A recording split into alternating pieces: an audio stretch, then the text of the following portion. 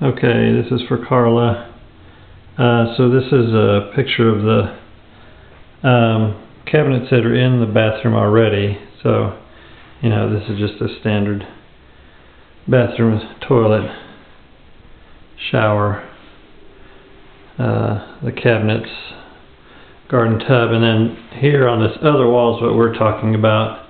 We've got this space here by the door, see, all the way up to the ceiling and across there. So it's on one side you've got these built-in shelves that are already there that we would want to leave, I suppose, but what we're looking for is something that would fit in this space here by the door for linens and things like that. So I'll try to measure that, but you can see in relation to the door, you've got above the door 2 up to the ceiling, it slants down there and then down that wall there.